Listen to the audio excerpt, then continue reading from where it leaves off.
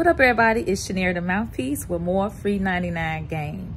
And it is spoken word poets. Get off book. Get off them damn phones. Yeah, you. It's spoken word. If it's going to be spoken word, that is performance poetry. Unless you are, you know, sitting on a bar stool, reading your poetry book, you should be off book. And the reason why this is fresh in my mind, I'm making this post, is because as I always see a difference. There is a difference between poets who get up and who know their stuff by memory versus those who get up and legit read from their phones. I'm partially biased because when I came up in this thing, nobody was reading from their phones. But there is a difference. There is a difference. When last night I went to a really dope set called Poetry After Dark. They had an open mic portion and they had their feature on the second half.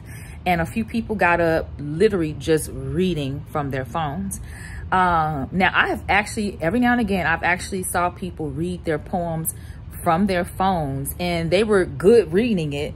They knew half of it off book, but they can't light a candle to those who have mastered and remembered the whole poem.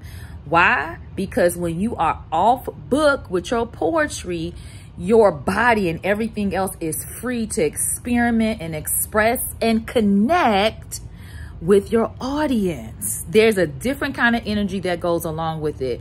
And it is very similar to theater. I come from the theater world, and the first thing you need to do is get off book with your script. You cannot really have fun or play or even take direction as far as your stage direction, because you need to know your damn words.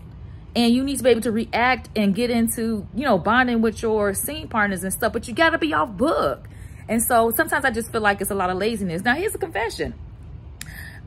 It's been a minute since I had got on an open mic for various reasons, but I forced myself to get up there, even though I felt a little shaky doing it completely off book. But I got up there, and when I stumbled, I pulled up my phone and I got back on track.